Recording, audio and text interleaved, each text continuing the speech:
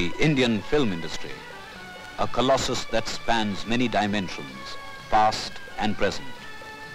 A mammoth fund of illusion, with a hard backbone of reality supporting it. This in 1970. Exactly 100 years ago, the father of the Indian film industry was born. The child of his dreams is a growing titan, now 57 years old.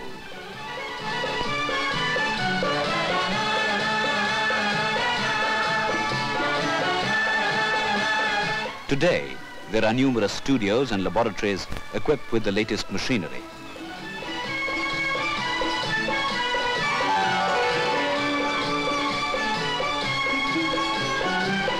The industry employs thousands. It has a technique of its own and draws a mass audience lured by the glitter and glamour of the make-believe world of cinema.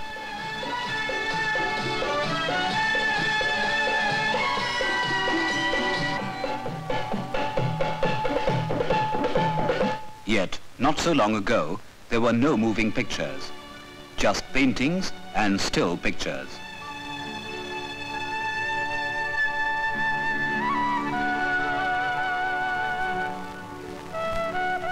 Early pioneers like Thomas Edison, the Lumiere brothers, and Georges Méliès then discovered the persistence of vision. A series of still pictures, if projected in rapid succession, created the illusion of movement. So was born the modern motion picture. Early films were made with simple equipment and usually in the open. In 1903, the first successful story film, The Great Train Robbery, was made in America. It established for the first time what is now common film knowledge, that the art of motion picture depended on the continuity of shots and not on shots alone. In the first decade of the 20th century, many films were made in Europe and in America. In time, they came to India. Regular shows were started. Attracted by these marvels of the century was a young artist photographer from Nasik, Dhundiraj Govind Phalke, born on 30th April 1870.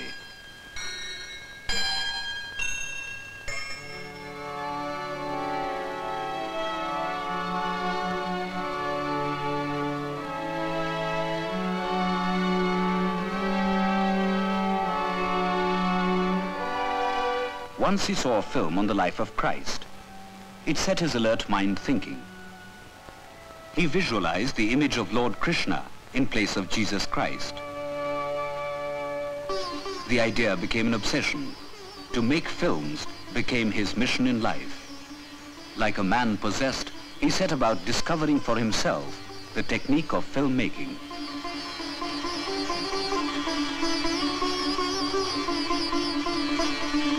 Sleep deserted him. Strain and fatigue took their toll. He lost his vision, but not his determination.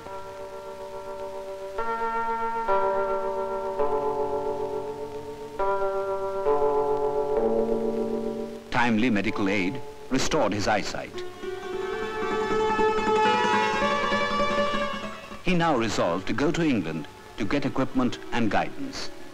Family tradition records that there was no cash in the house, so he staked all his possessions. His wife, his most important collaborator, pawned her ornaments. With this and some help from friends, he went to England in 1912.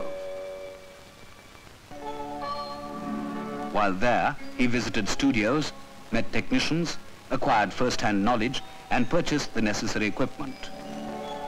Returning, he set up his studios and launched his first film, Raja Harishchandra. His was a one-man show. He was art director, makeup man, director, cameraman, editor, all in one. That was not all. Women refused to act in his film, so men had to be persuaded to play the parts.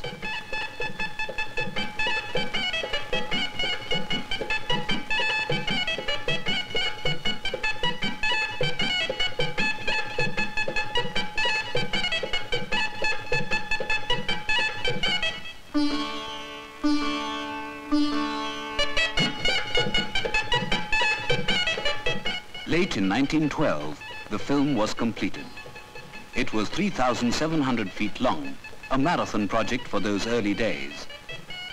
In 1913, it opened at the Coronation Cinema, Bombay. The hand-crank camera and projector did not make for uniformity of speed or smoothness of movement, but the audience was not critical. There was no dialogue, but title cards explained the progress of the story.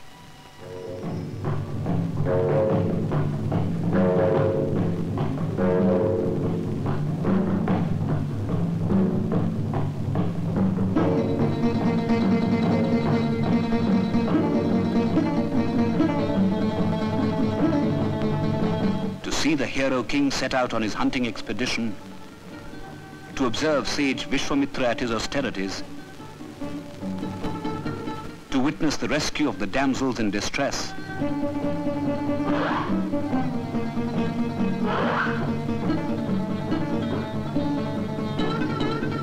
the sage's wrath, the king's sacrifice of his crown and kingdom. To see all this and more in flesh and blood on the silver screen was to the audience an unforgettable experience.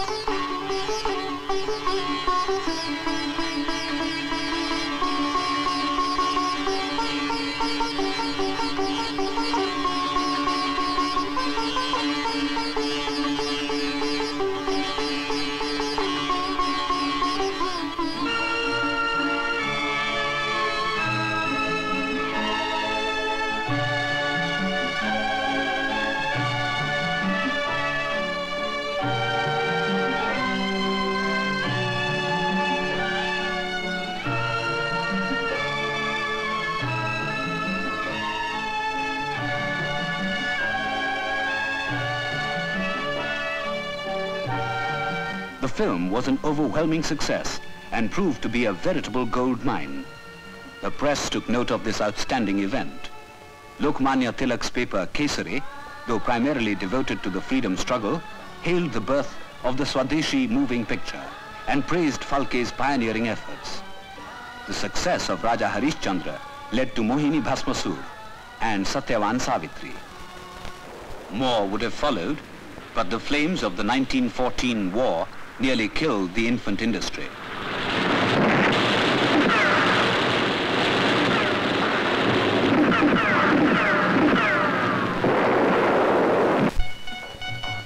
Many difficulties dogged Phalke's footsteps.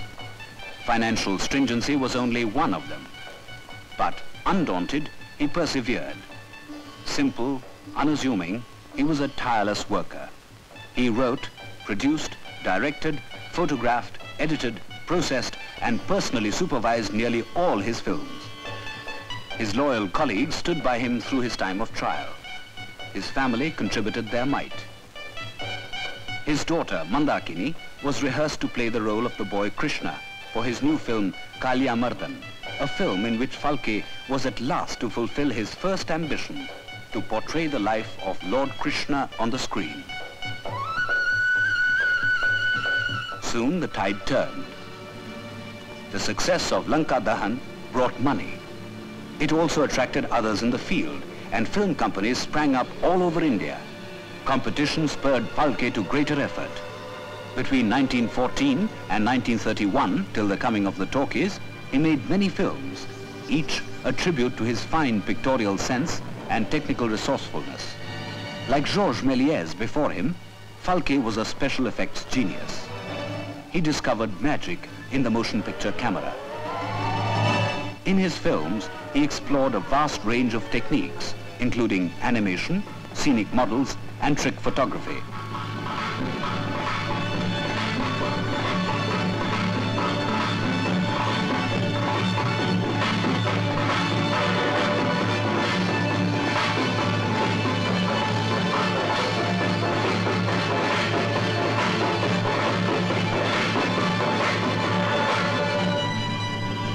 In his later films, he was also able to persuade women to act before his camera, thus solving for all time the problem in India of casting women's roles in films. Phalke's film stories came mostly from mythology and had for his audience a religious significance. They also secured for the Indian film an instant mass appeal at home and in the neighboring countries. Phalke retired from filmmaking in 1936. His last film and his only talkie was Gangavataram.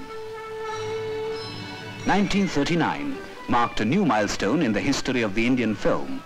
Under the presidentship of Sri Satyamurthy, the industry celebrated its silver jubilee. On this auspicious occasion, press and public paid tribute to the creator and doyen of Indian films, Dadasaheb Phalke. His work done, Dadasaheb retired to Nasik, his hometown. Here, at the age of 74, he passed away in 1944.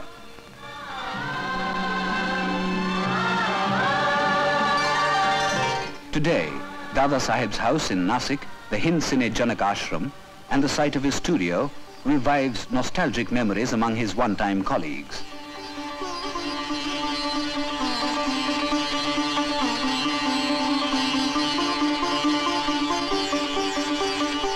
Bombay, where he made his Raja Harishchandra, honors his memory with a main road named after him.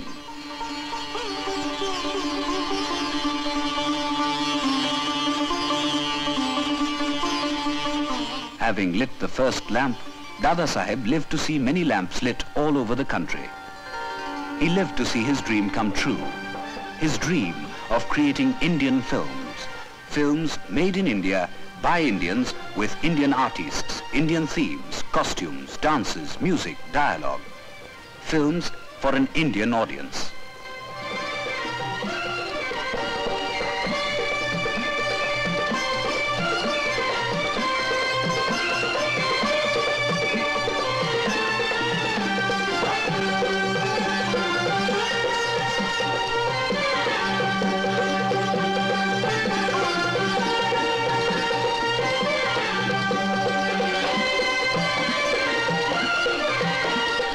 From a small beginning, the industry has today grown to significant proportions with film studios and production centers located all over the country.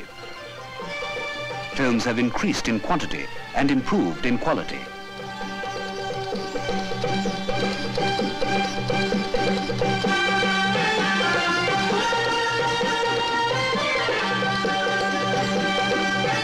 Dadasaheb, in his days, had made topical shorts and cartoon films. Today, the government makes these on a large scale. Dadasaheb had learnt filmmaking the hard way. Today's young men and women aspiring to a film career have their course charted and simplified for them. The course of time has also brought greater film consciousness among the people and the state authorities. Increasing recognition both at home and abroad has raised standards and awakened worldwide interest in Indian films. Films which owe their being to Dadasaheb Phalke's pioneering zeal in the face of insuperable difficulties. Dadasaheb laid the cornerstone of a new art industry in India. On it today has grown up a superstructure of immense proportions. After 57 years, the Indian film can look upon its past achievements with pride. Achievements in which Dadasaheb Phalke will hold honored place for all time.